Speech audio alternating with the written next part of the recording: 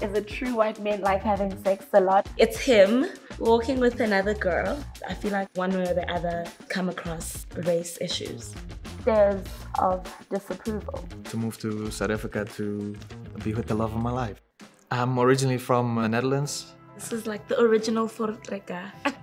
I got myself original boer.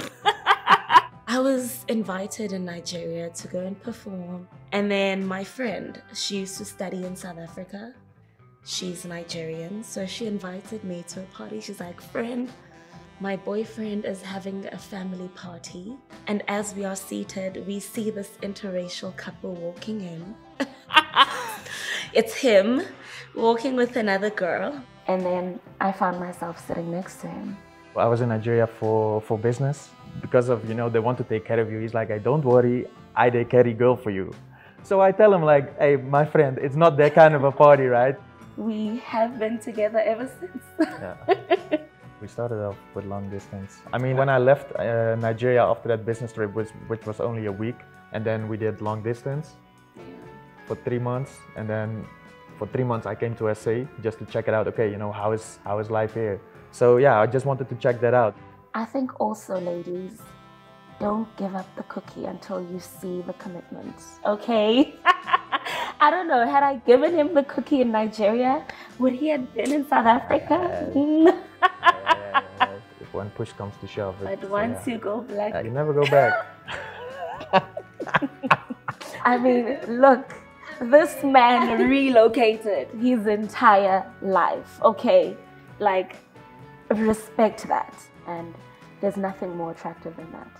Well, apart from his height and his gorgeous blue eyes and his dimple, I think his heart, like, he is a pure gem, and my daughter absolutely loves him. So I think that was like an added bonus, the fact that they get along so well. So my mind was completely somewhere else, and now you're thinking like, you've met someone you clearly like, but how is this going to play out? Because first of all, I'm from the Netherlands, she's not from Germany or Belgium, a neighboring country. No, she's from the other side of the world. 12 hours in a flight is a massive distance. So obviously your mind is just playing or working over hours to try and find a solution with regards to that, which thankfully, we found it. I think the biggest culture shock for me in the early stages of our relationship, it was the amounts of heads that turn when they see us. It was a lot when people saw us together. So sometimes you'd see that some people are proud of him for having like, this thick black woman. And so you'd see like, like some men would be, saluting him like, yo, but people from his side of the world, you could almost see stares of disapproval. I think when it comes to that side, I mean, also with him, there were some of his friends who were like a black woman. Okay, fine, if you're into black women so much, why don't you find one who stays here in the Netherlands or whatever? So for them, it was, now you're into black women, so it was a thing of color, and some had questions, they had doubts, and they were obviously curious. Curious, I think that's the right answer. But I mean, on social media, you get like angry people who don't even know you, and they'll just be cussing and swearing at you because you're with a white man. And people are really curious about our sex life. I don't know why. Is that so? Or maybe your friends? No, remember the lady at the airport as well? Yeah, I'm sure. They just want to know, like, they'll be asking me, how is it? Like, is it true white men like having sex a lot? I know what lobola is. Of course he knows what lobola is. You think you'll go to my family in the Eastern Cape and they don't have that talk? It's part of the tradition, obviously.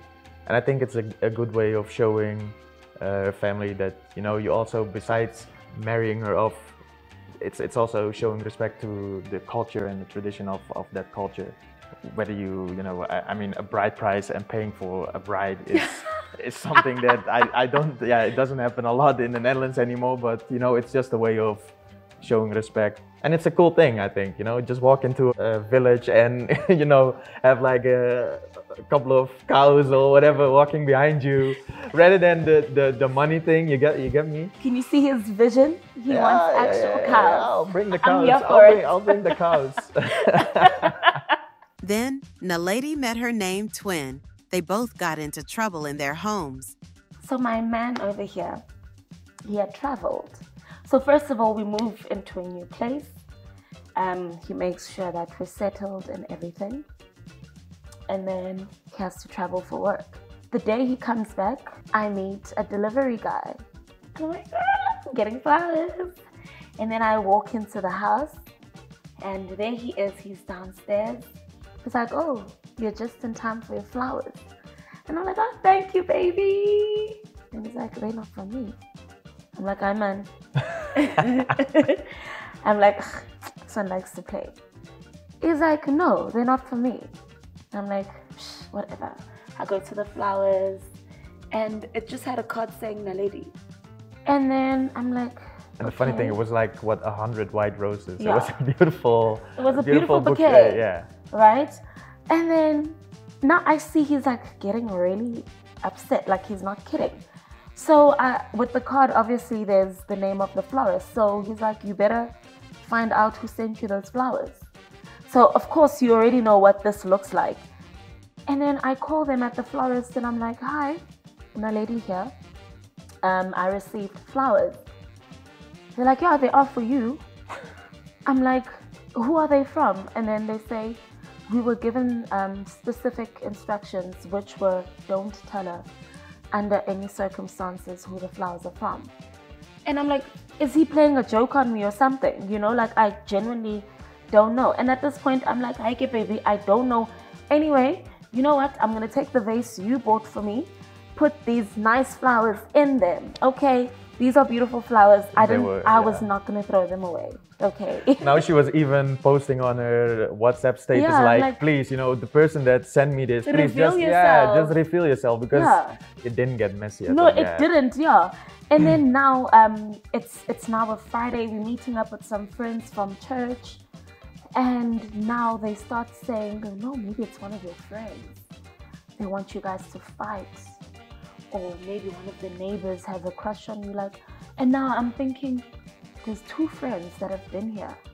So like now I'm like, between the two of them, like which of them would take 2,000 rand and send me flowers all in the name of trying to make us fight? And then I'm like, yeah. So now he's like calm about it. Now he's seeing it in a different way. And now this whole flower thing is forgotten. One day, our agent calls and then they're like, hi, Naledi. I'm like, yes. They're like, you're missing some payment, blah, blah, blah. I'm like, excuse me? Like, oh, sorry, wrong Naledi. I'm like, wait, there's another Naledi that stays here? They're like, yeah. I'm like, what's her house number? And they gave me her house number. I'm like, thanks. I went to the girl's house, knocked on her door. I'm like, hi, Naledi. I'm Naledi. She's like, oh, God, you're Naledi? I'm like, yeah. I'm like, I received flowers. She was like, no ways. My boyfriend and I broke up because of these flowers. My man sent me flowers because he was testing, trying to see who else is sending me flowers. And now I didn't call him to say thank you for the flowers. So he was like, so it's clear you have other boyfriends. So that was the flower story. Does race affect them in their home? What about their daughter? Is she aware that we are of two different racial backgrounds? She knows that when I go to mommy, I speak Xhosa. When I go to daddy, I speak English. So it's very clear from that. And for her to feel like she needs to almost prepare her friends before they meet her dad and let them know that my dad is white. So it means that obviously she knows. And I'm sure chances are someone has made a comment to her with regarding to, why is your dad white? You know, and you're not white, you know, or whatever the case may be. So I think maybe that's just her way of dealing with it, of which she doesn't owe anyone an explanation, but she's only 6. So how do you instill that in her? You just let her be until she gets to a stage where she understands that I don't need to explain that to anyone. So as she is right now, would I tell her you shouldn't be seeing color or blah blah. No, that's our everyday reality. We live in a world where color is an actual thing.